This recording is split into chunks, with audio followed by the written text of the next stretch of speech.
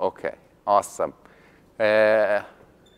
Hoping for the best always helped me. I don't know if that's the essence of this presentation. Welcome to migrating massive databases to the cloud session. My name is Eran Schitzer. I'm the product manager for the AWS Database Migration Service and the AWS Schema Conversion Tool.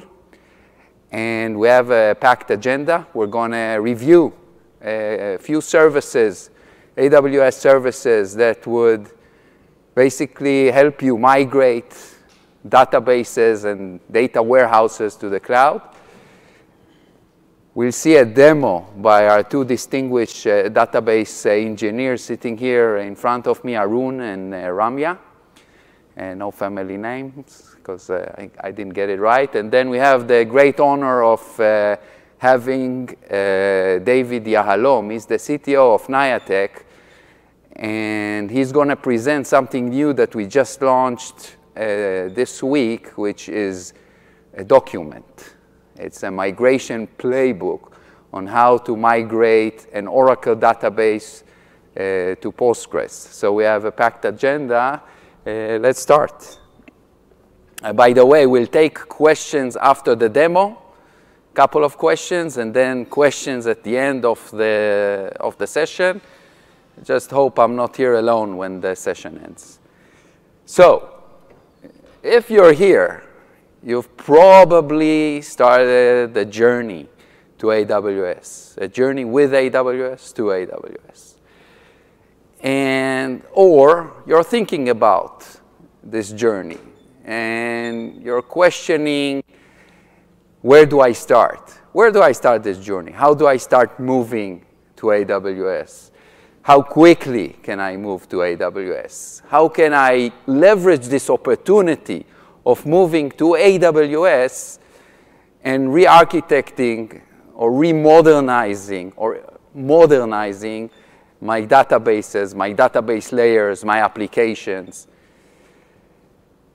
We are here to answer these questions, or try to answer these questions, and a little bit more.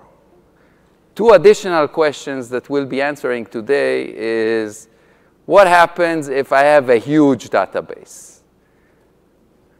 A few terabytes of database. What happens if I need to move off commercial databases to an open source based one? This presentation hopefully will cover or give you some direction of how to start this journey. And I apologize, this is a wide room. It's not so I'm in between here, but I'll do my best to cover all of you. So we're going to talk initially, discuss two services that I'm the product manager for. There are two services that are in one house, under one roof. The database migration service, I'll either call it the database migration service or DMS. It's a service. It's an AWS service. You can consume it through the AWS console or through the API. And the service helps you to securely migrate your data to AWS, your databases and your data warehouses to AWS. The other tool is a unique tool for AWS. It's the Schema Conversion Tool, or I might refer to it as SCT. And the Schema Conversion Tool is a tool that you download from our website. I think it's the only downloadable solution today. You download, you can install it locally, and you run it locally. Needless to say, the cost is zero. And it can convert your schema, your database and data warehouse schema, from commercial databases to open source databases. And we'll go over additional features that we have with the Schema Conversion Tool. So far, we're very proud of this number. We've migrated 45,000 databases and counting. This is an official AWS number. And I think it makes it one of the more active migration service on the planet. And every time I say the planet, my manager corrects me and he say the universe. So we're good at either way. All right, so let's jump into the database migration service. So our core belief in AWS in general, but specifically in the database migration service, is called DB freedom. We want to allow you the freedom to do whatever you want with the database layer or the data warehouse layer. This is why we enable the move from commercial to open source, but we also we enable the move from on-premise to AWS, but we also enable the move from AWS outside. Okay? So if you're not feeling comfortable with what you get, you think it's not fitting your needs, you think whatever reason there is, we do support migration up. What we do not support is migration between an on-premise and an on-premise database. The main reason is, first, it's possible through the product itself. It's not supported through the license agreement, okay? And the reason is that, and I'm not sure how many raise of hands if you've heard about DMS? Okay, and used the DMS? Okay, so we're narrowing down. SCT, if you've used SCT? Okay, so we're a good percentage here. The cost of DMS is relatively low. You can migrate a terabyte of data for sometimes for $3. If you compare it to a competitive solution, it's nothing. What we did do and launch a couple of weeks ago, actually a month already, time is flying when you're having fun, is that DMS, the usage of DMS, the migration service itself, is free for migrations to Aurora, Dynamo, and Redshift. Okay, so if your target is Aurora, both of them, by the way, Dynamo, DB, or Redshift, it's free. So what do we do? Which use cases do we support in DMS? The product is easy to use, but it supports many, many complex use cases. Okay? So you can use the product in many, many ways. The list that I have here is a list of a number of most common use cases. For example, DMS, and we'll show how it works, helps you migrate business critical application because it allows minimal downtime. It gets the two databases in sync before you switch. You can use DMS to migrate from classic to VPC or data warehouse to Amazon Redshift. You can archive all data. DMS is a logical replication engine. It reads and can manipulate the data to some extent. So if you have a database, for example, of 3 terabytes and only 1 terabyte is active, you can use DMS to send the active information to one database and the archived information to S3 bucket, and from there pick it up to Glacier or whatever your choice is. Upgrade minor versions or skip a minor version. MySQL 5.5 to 5.7, a common use case. Consolidate shards into Aurora. Since Aurora supports 64 terabyte, it's now big enough to hold the entire, usually many shards of MySQL, or Postgres. So now you can use DMS to consolidate those shards. Another very common use case is offload data for analytics in the cloud. So sometimes you replicate data between a commercial database, an open source database, and Redshift, or S3 for data lakes, a very common use case that we see with DMS. And the last one is, since we support MongoDB as a source and Dynamo as a server, DynamoDB as a target, you can migrate data from Mongo to Dynamo, from Oracle or any other supported environment, and this is the list of the sources that we support, to Dynamo, or from Mongo to any of the supported targets. As you can see, our list of sources and targets are not one-to-one, but we are working to enable as many sources to be as many targets and vice versa, okay? Okay, so let's move on. Now we're talking about the schema conversion tool. Again, it's a downloadable tool that you can download from our website, install it on your local machine, and use it. What does the schema conversion tool does? It helps you convert your schema. It basically scans your schema and your schema object and gives you a good view of what is possible and what requires some efforts to convert. Same for data warehouses. So you'll see in the next slide, or one of the next slides, the list of supported data warehouses.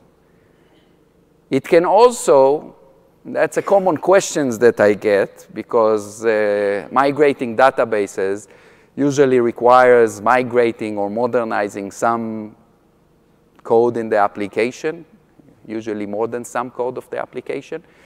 It can scan your code, identify SQL statements embedded in the code, and attempt to convert those.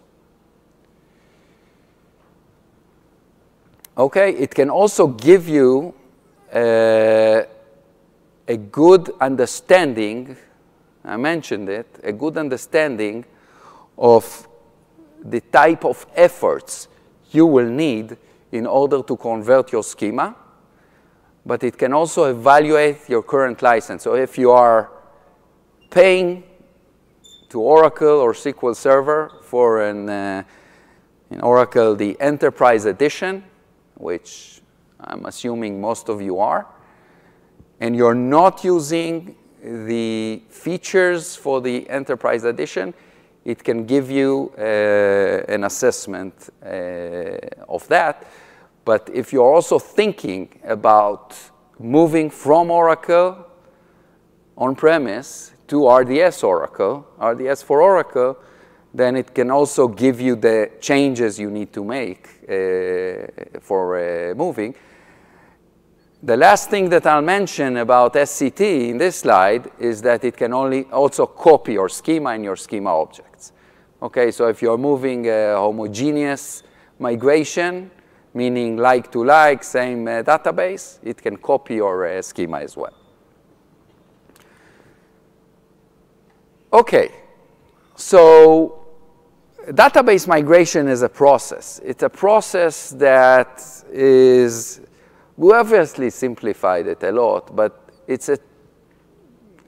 we'll focus here on the two-step process.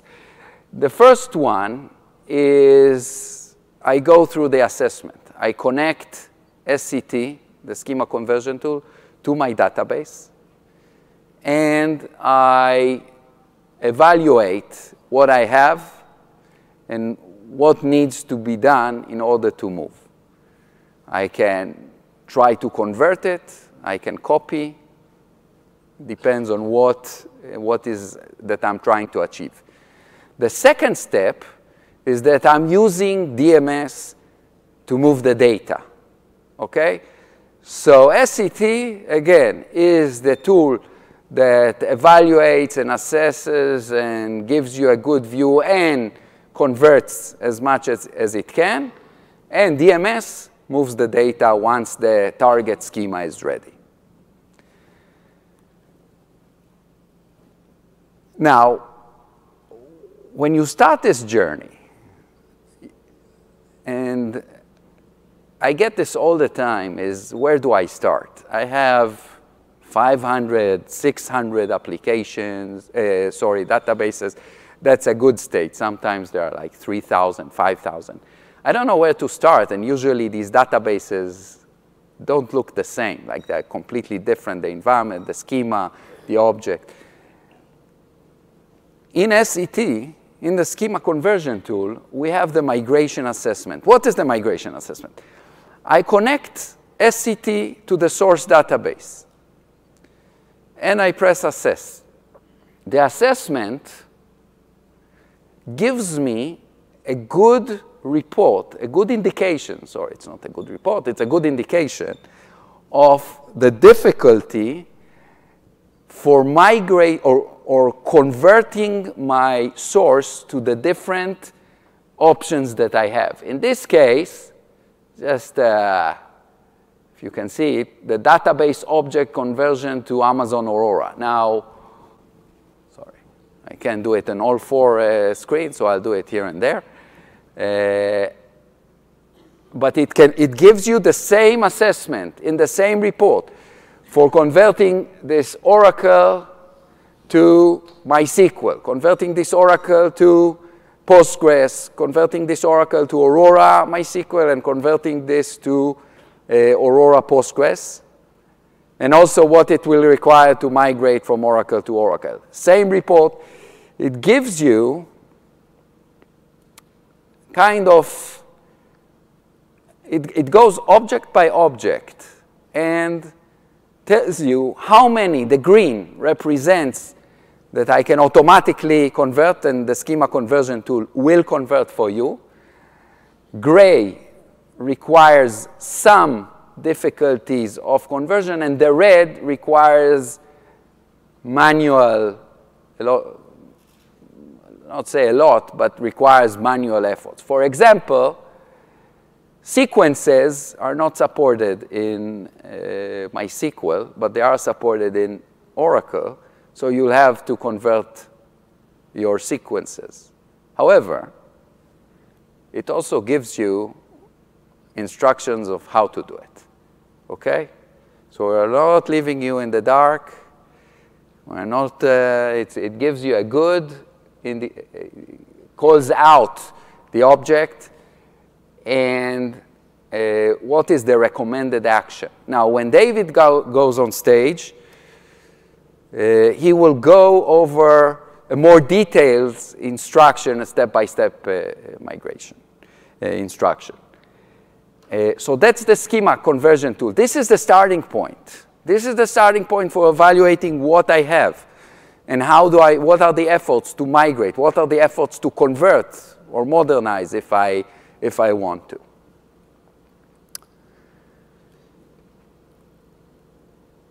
Okay. Another capability that we have in SET are the data extractors. So locally, on your machines, if you have a cluster of data warehouse, yesterday I met a customer with 250 SQL servers. You can download these extractors from the SET, install them on your clusters, extract the data from these 5 supported environments. Sorry, it should be 6. I don't know. We are missing the SQL Server. I apologize. Greenplum, Vertica, Oracle, Teradata, and Netezza. SET optimizes the file and optimizes them for Redshift and pushes them to an S3 bucket in AWS, and then with a copy command, we pick it up into Redshift. Okay, so that's another capability that the SET has. So we have the assessment report. we have the license evaluation, we have the conversion capability, but we also have the scanning of the code and converting the embedded SQLs, and we also have those data extractors. And in a second, you'll see that there's a new capability that we've recently added to migrate, again, large databases and data warehouses. So I spoke about moving databases. I spoke about converting schemas. Now, I'm going to cover a little bit about the AWS Snowball. How many of you have heard about the Snowball? OK, so that's better than DMS and SCT. We're doing good here.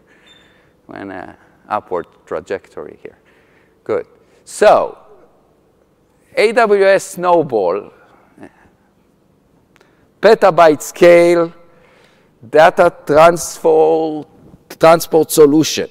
It's pretty heavy, guys. Now, this is empty. Imagine what happens when it has data inside. And the guys here had to carry it the 1.5 miles from the entrance to MGM. So this is it. What we have done is we've released, I'm not carrying it all the way there. So.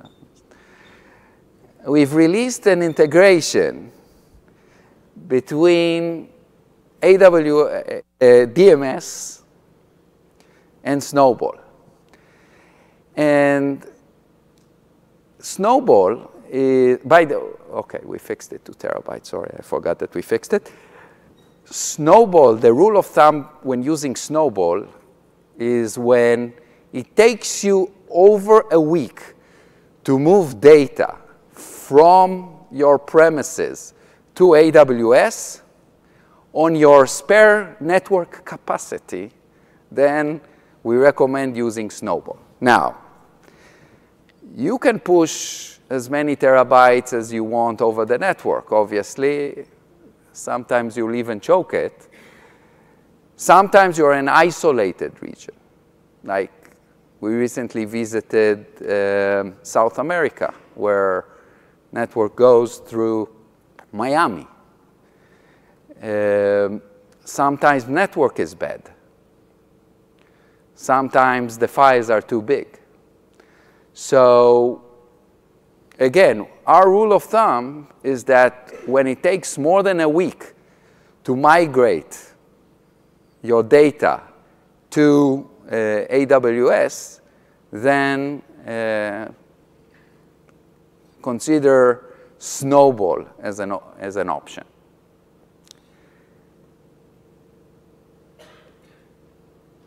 That's in case the Snowball doesn't show up.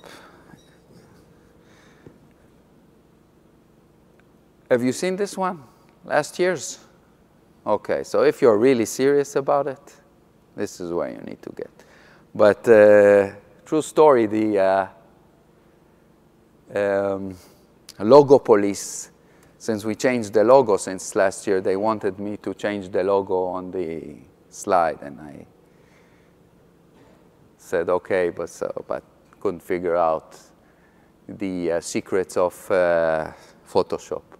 So anyway,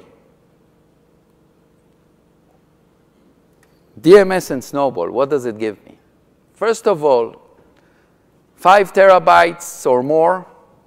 It's usually 5 days in a good network conditions. Might be worthwhile, integrating or using Snowball. If you have many databases, maybe not large ones, but you have 300 databases, different sizes, maybe it's better to use Snowball, maybe a couple of Snowballs. When you have slow network, when you don't want to choke the network. And the last one is sometimes there are security concerns. There are compliances that do not allow you to move data through an AWS service? We don't do it. You push the snowball and send it to AWS, and we upload the data. So these are just the common use cases. But again, if you're isolated, if you have multiple locations, many good reasons that for use the combination. Let me explain how it works, okay? Because I spoke about the combination, and I want to speak about the how it works so you understand later what you're also going to see in the demo. So I said that we support near zero downtime. We used to call it downtime, zero downtime, but we changed it to near zero because the switching of the DNS also requires some downtime. So in this view, I have my application users connected to a database that is not on AWS premises, happily working on the database, and I start a replication instance. Our replication instance are basically an EC2 machines that you can choose the instances that you want to use based on the volume, based on the I/O, many different parameters. You start the migration replication, the DMS replication. You connect, okay? You connect between the two databases. Then what happens is that we start, you select the schema, the tables, the schemas, the databases. Again, DMS is a logical replication, meaning that you can choose tables, choose data, choose columns, you can manipulate the data that's moving. Then you move the full load. So you move whatever is currently in your database. And when that is done, you move all the changes that happened while the database was moving. So the change data capture. Once these two databases are in full sync, you can switch the DNS and have your users run on the new database. Now, this is true for homogeneous migrations and heterogeneous migrations, meaning that I can do it from databases, for example, MySQL to MySQL, or I can do it from SQL Server to Postgres, okay? Now, regarding the change data capture, there's no agent installed. It's not intrusive. We leverage the bin logs, the transaction logs. We call the native API of the specific database, okay? So once the database starts loading through DMS, we start collecting all these changes and applying them once the database is migrated until these two are in full sync again. So that's the basics of DMS. Now, how does the DMS work with Snowball? Because this is an appliance, an on-premise appliance that you order from UPS. So in this setting, I have a database and a Snowball, and I have an Amazon bucket that I set up, my DMS instance, and my target database. So what happens here? So first of all, I initiate a local replication agent from my SCT. So this is a new capability that we've added. In SCT, you now have a local agent, a local replication agent that you install locally on premises. You connect all the pieces. So you connect the local replication to the source database, to Snowball, to the S3 bucket, and through the DMS, to the target database, We'll show it in the demo.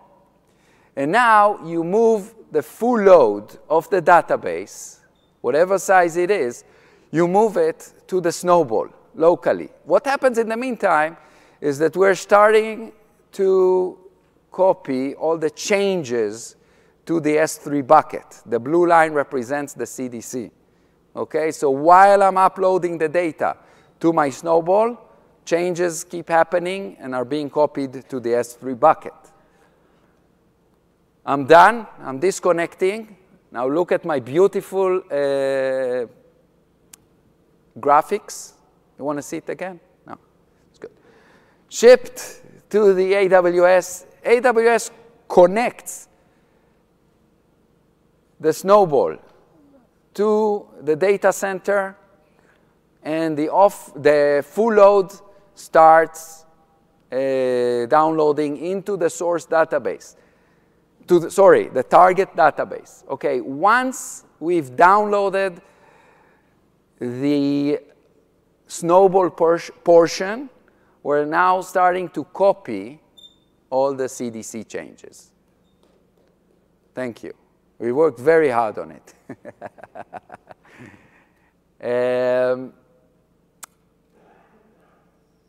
Now, you can do multiple to multiple, okay? You can take many databases on one Snowball. Again, 90 terabytes is the capacity. You can order as many Snowballs as you want.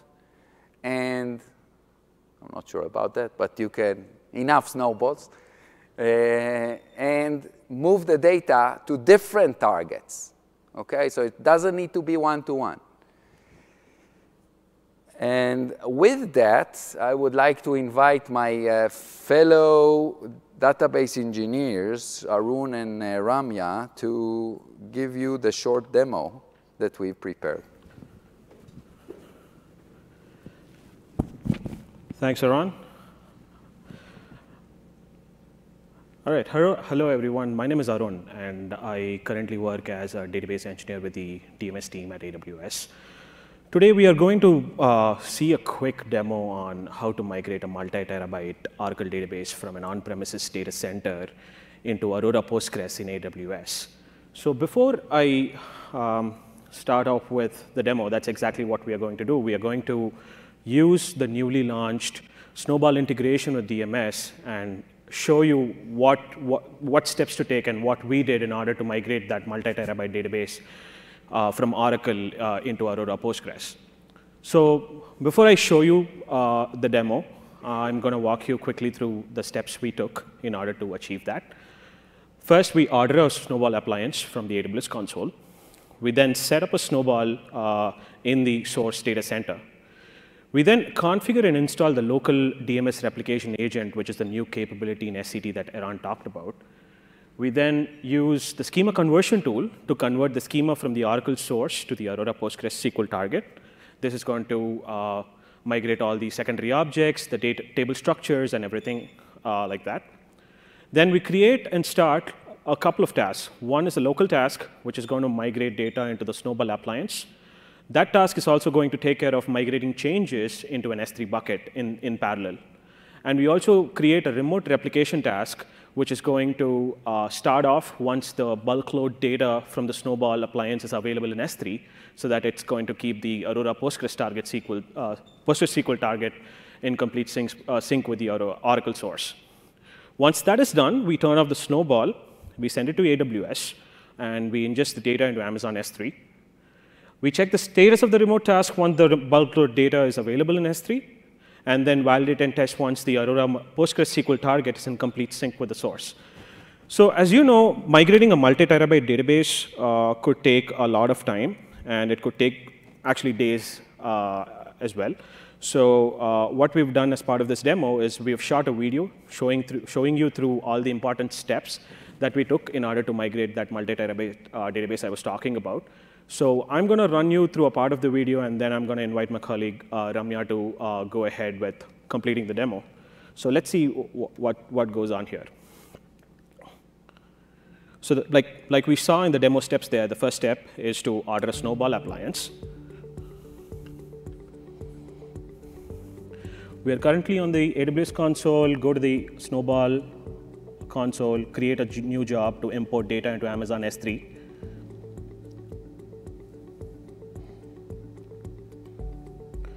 You give in all the relevant information so that the Snowball is shipped to the right place.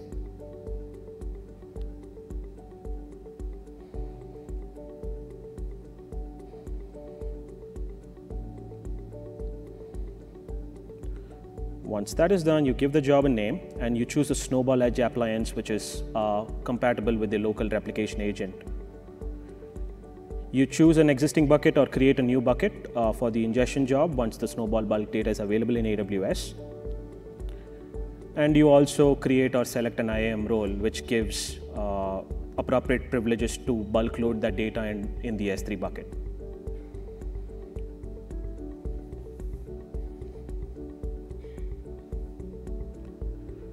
Once that is done, you quickly set, if you want to send notifications at appropriate statuses where your Snowball is at, you could do that as well. And the next one is the review screen. You review through all your selected options, make sure you've selected them right, put in the right shipping address, and request for the Snowball.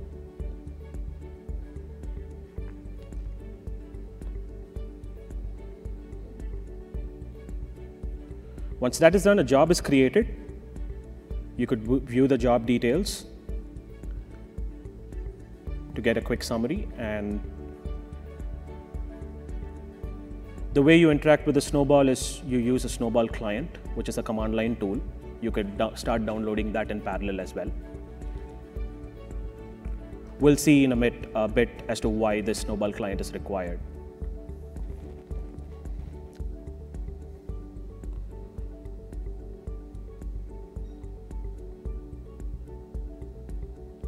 All the commands we are going to perform are documented. And the next step is to just wait for the Snowball to be shipped from UPS. You get the shipment,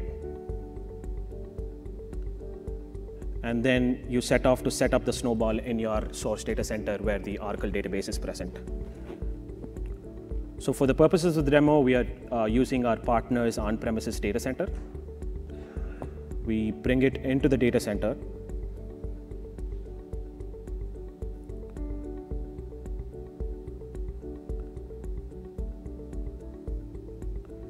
We plug it to power and then connect it to a network within the data center to start setting it up.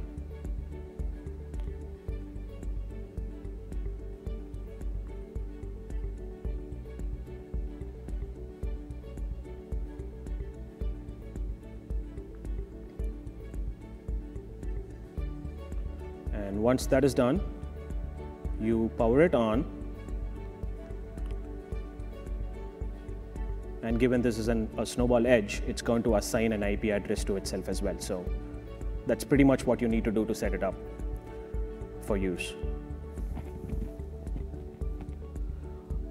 Now that the Snowball appliance is available in the data center, the next step is to install the Snowball client. And we need to do a couple of steps to unlock it and make it ready for use before we go ahead and use it with the local replication agent for the migration. So let's look at how we install the Snowball client on the machine. You go to the AWS console again. You check the status of your Snowball. So it says it's delivered to you, which means you have the Snowball up and running, set it up in your data center. You download a couple of things. You copy the client unlock code and download a manifest file, which helps you authenticate into the Snowball appliance and unlock it.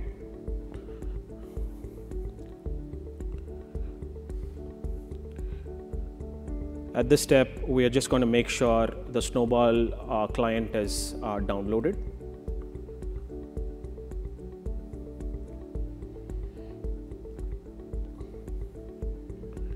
And once that is downloaded, you install the Snowball client on an on-premises machine, go into the terminal, and that's the command you use to unlock the Snowball appliance. You check the status to make sure the unlock status is set to success, and then retrieve the credentials for the Snowball appliance to use it in a local replication task at a later stage. The next step is to install the local DMS agent and configure it. This is a very simple process. You download it, you install it like any other RPM, and configure it using a pre-configured script.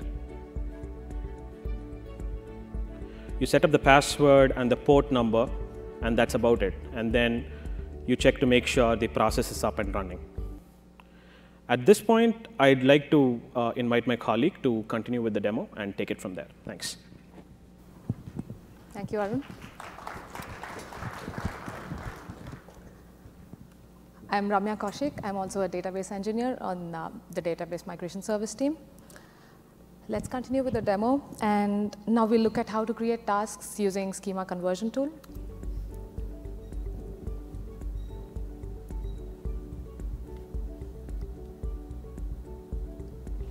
We are now in the schema conversion tool, and the first step is to set up an AWS profile. Use your secret key and access key that has access to all your resources. We then test the connection to the S3 bucket that we'll be using and storing the files in. Now that the test is successful, we go ahead and create a new project to migrate from Oracle to our Amazon Aurora Postgres. We are now testing the connections to the source and target database. Once the connections are successful, the next step is to select and convert the schema. In this demo, we are converting the data for extractor schema.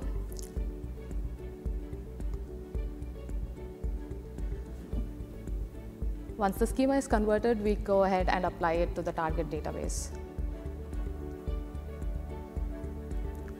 At this point, we have all the tables in the source present in the target database, and we are ready to start the migration. But before we start the migration, let's just look at the number of rows that we are migrating and the tables that we are migrating from Oracle to Aurora Postgres.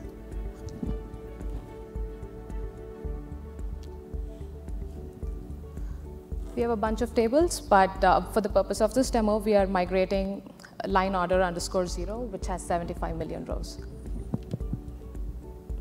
Now we are back in the AWS schema conversion tool. Arun spoke about the agent that he configured in the previous step. We are now going to register that in the schema conversion tool. Once the agent is registered, we wait for it to become active. And now we can go ahead and create the tasks. When you click on Create Local and DMS Task, SED creates 2 tasks for us. Here we give the Snowball credentials that we got from the Snowball client in the previous step again.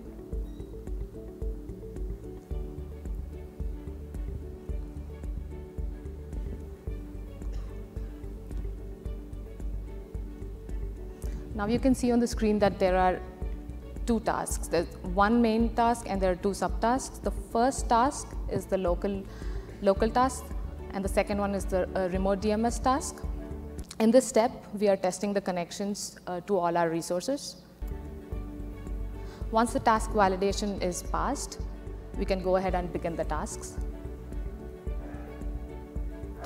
So the local task copies the data from your source database to your Snowball, and also copies all the changes from your source database to S3. And once the files are there in S3 after the Snowball goes back to AWS, that's when the remote task starts copying the data from S3 to your target.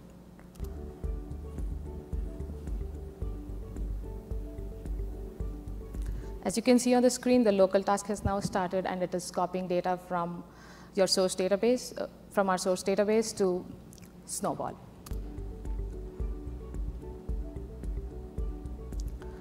Once the files are in Snowball, it's ready to be shipped back to AWS.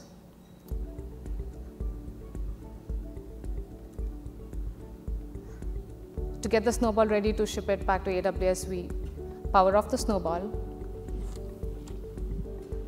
As soon as the Snowball is turned off, the Kindle will light up with the UPS shipping label. And the next step is to just drop it off at your at a nearest UPS store.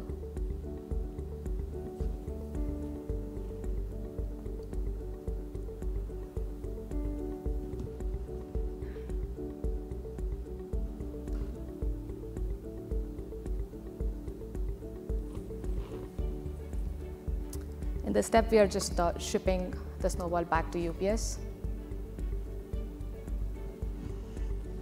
Eran wanted me to make the joke about the snowball being heavier, but he already made that one, so I have nothing here. So now the snowball is in transit, and we're going to make some changes on the Oracle database, the table line order underscore 0, and we'll later see that it'll make its way to the target database. So we've inserted 1,000 rows to the line order underscore 1 database, table, sorry.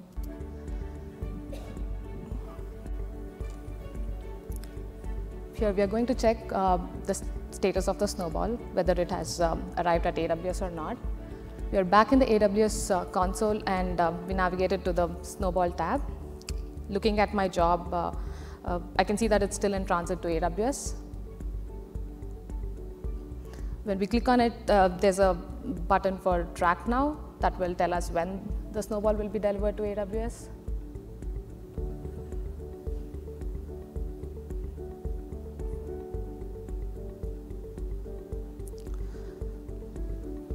So it says that it will be delivered the next day after I checked it.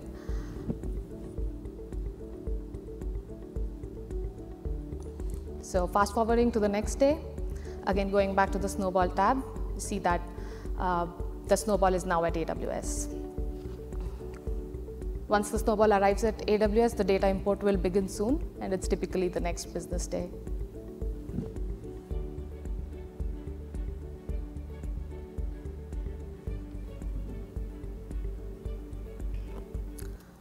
Once the files are uploaded from Snowball to S3, we can verify that they're present in our S3 bucket by running commands from our AWS CLI.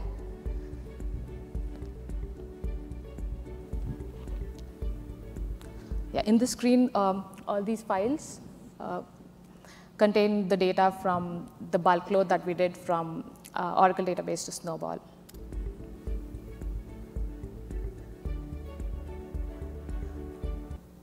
Next, we'll check for the files that were generated based on the 1,000 rows that we inserted in our Oracle source table.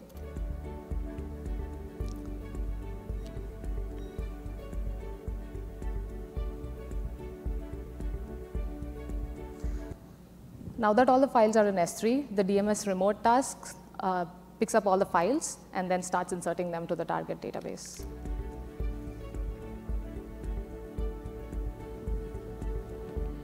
We are back in the schema conversion tool now, and you can see that both the remote and the local task have completed successfully. So the main task shows 100%, that means our migration is done. We can now go ahead and validate the number of rows on the target database and verify that it matches our source database.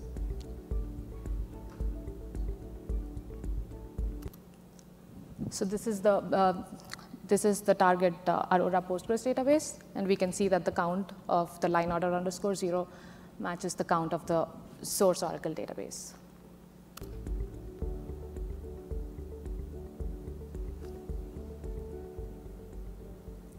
That's it for the demo. This is how DMS was integrated with Snowball. I'll hand it off to Eran now. Thank you, guys. Thank you very much.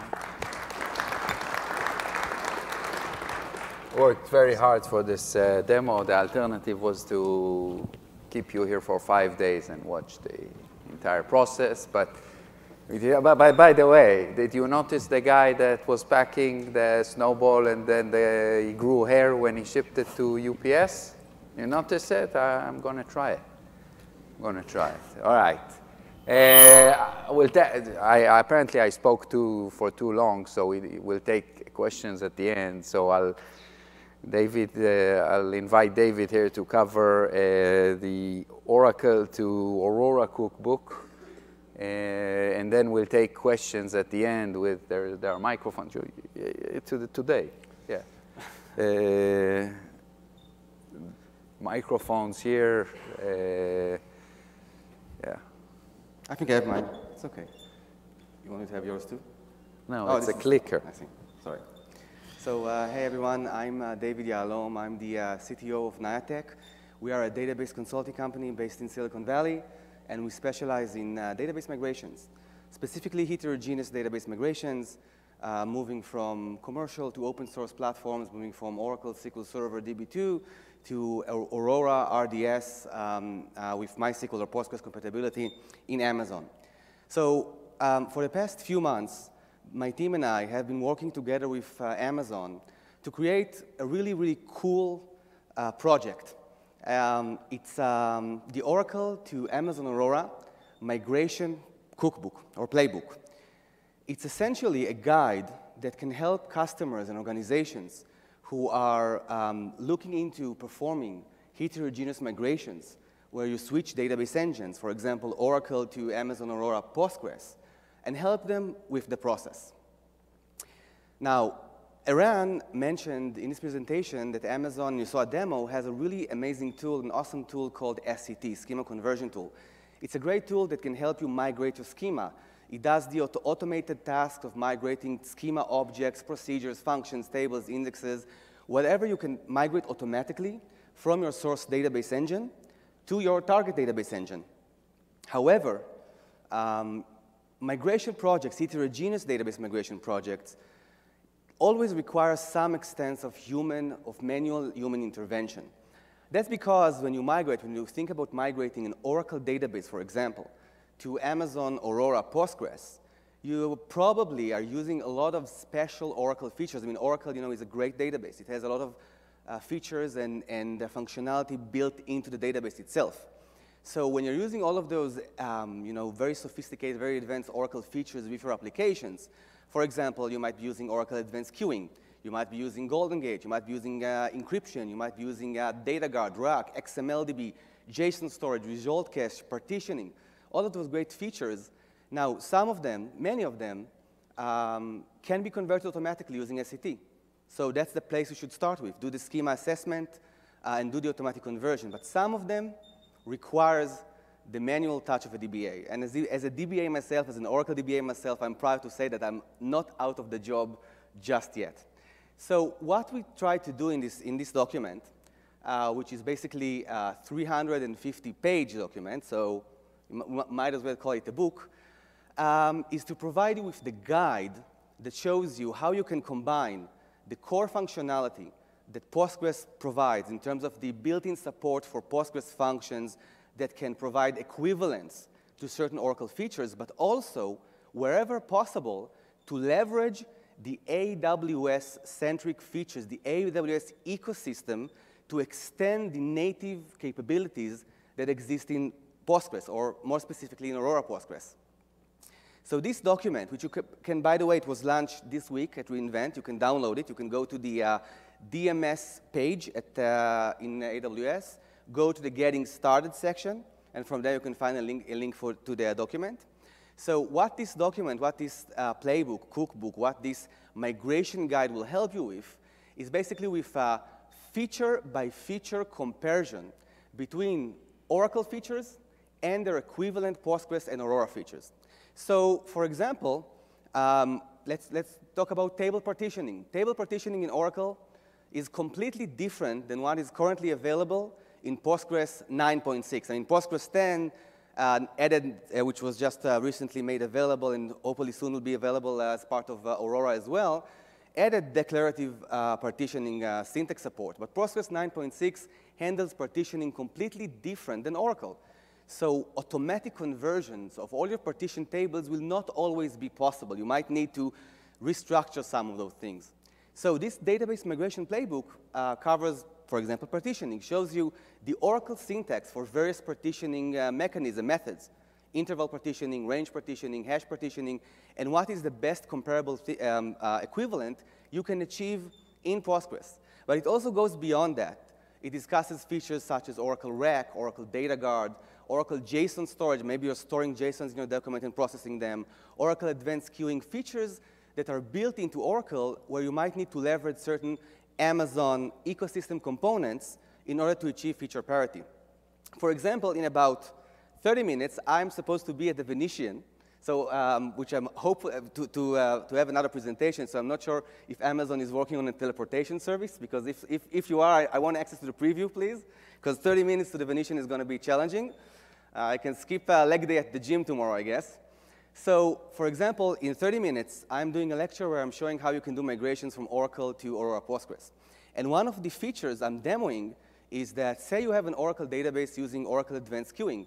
Basically, it's a feature in Oracle, a great feature, which allows you to use your database as a service bus. You can enqueue and dequeue messages asynchronously. It's really fantastic. Postgres doesn't have something that's comparable natively. However, so from that perspective, you might say, so, well, we can't migrate because Postgres doesn't provide a queuing service built into the database. So if you were migrating to Postgres on-prem, for example, you might be in a difficult spot. You might be in a jam. But if you're migrating to Aurora Postgres, well, then Amazon, you can use the Amazon ecosystem. Amazon has SQS, Simple Queue Services. So using Lambda functions, you can actually create a Lambda function that will enqueue and dequeue the messages from the SQS, and then from Aurora invoke the Lambda function. So this is one of the demonstrations I'm doing in my next presentation. And these types of topics are what we are covering in the playbook itself. So again, it's a great document. It's meant to be, by the way, a living document. This is just the first release. We've been working it for a few months, 350 pages, and we're just getting started. But this is just the first release. We're going to continue and expand it as more features are made available in both Postgres and Aurora and in Amazon. We try to take we do a lot of database migrations, heterogeneous database migrations, so we try to kind of leverage our best practices and our expertise and put it into the playbook as well. So as we learn new things from our customers, as we kind of try and see how we can reach certain feature parities between Oracle and Aurora Postgres, we'll add this to the document. So it's very worthwhile to, once you download it and read it and go through it, keep an eye for updated versions. They should be released at a relatively rapid pace. So this is the migration playbook. It's basically meant to show you how you can, I see that some of the slides didn't survive the keynote to PowerPoint presentation that smoothly, but you know what we can do. So anyway, the migration playbook isn't meant to replace DMS and SCT, of course not. SCT will convert your schema automatically. Whatever can be done automatically. DMS will copy your data. The playbook you can use for the manual touch-up, manual interventions that will be required, but also if your database administrators want to learn Postgres, okay, they're amazing Oracle experts and they want to learn Postgres, so they can use the migration playbook as a guide to see how certain things and functionality that are used to do in Oracle, what is the equivalent in Postgres, including, by the way, some operational things such as what's the equivalent to the Oracle alert log? Where can you see you're running Aurora? How can you find errors in the database or warning messages? How to accomplish that? How you can set up alerting and stuff like that. So this is the migration playbook. I really hope that you'll find it useful. It's been a labor of love for us for the past 3 months, and we keep going to update it as new features are made available. Okay, thank you very much. Awesome, thank you. I'm off to the teleportation device. Thank you, Ran. Lovely. We have like a minute, I think. So, yes. The playbook? No. You have to go to AWS/DMS, press the Getting Started. It's hidden. We hid it really good. We did an awesome job hiding it. And only those that can find it can use it. You know, it's a measure. But no, I'm joking. It will improve a location. We just wanted to get it out as for reInvent, and going through the marketing machine is a little bit more. Yes, please. You have to lock your schemas at the time that you start the snowball download. Lock meaning changes to the schemas. Yeah, we do not. It's all documented, but there are limitations on which schema object we can replicate. Okay, not all of them are replicated. But you don't, again, sorry, you need to lock it. There are, again, some changes that will not replicate anyway. But they are all documented in our, it's based on the source database. No, I see here signs that I have to be out, so we're out. We'll be outside taking additional questions, okay? Thank you, guys.